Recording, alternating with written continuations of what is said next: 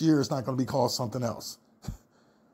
And how the body works is not going to change. The basics, how God created it, that we study, that we know about. That's what I'm saying. And she's reading the book and I'm explaining it that way. She hears songs like that. What that song mean? What they mean by that? I said, baby, you shouldn't say that. She said, why?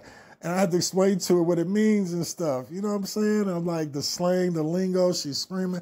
And she hear it on the radio. If she don't hear it on the radio, she be hearing something like, where you hear that song at school over this person, you know, around sis or around auntie, whatever. I'm like, man, damn. Am I not supposed to explain to her about that? And let her be stupid out here on the street and be a fucking crash test dummy where motherfuckers can tell her anything, she'll believe it? Nah, man. I don't know how long my time gonna be here. So she's in the escalated program. So everything is on the books. Anything she asks me, I explain. I'm going, we got so much technology.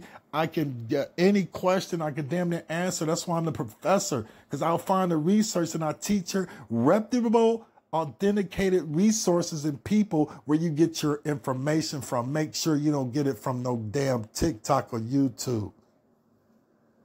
Bipolar out. Step where, shut up. Me and Bless One was talking about how motherfuckers was just, they let, you know, BDB, Milkman crash out like that. All these people on this chat. You know what I'm saying? If I see it live, it's like, I give you $30 to take your ass out the Bronx and go to fuck home. Here's 50. What the fuck? Because they say nothing.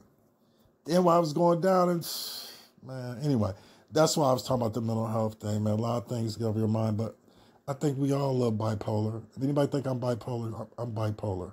It's cool. Y'all happy?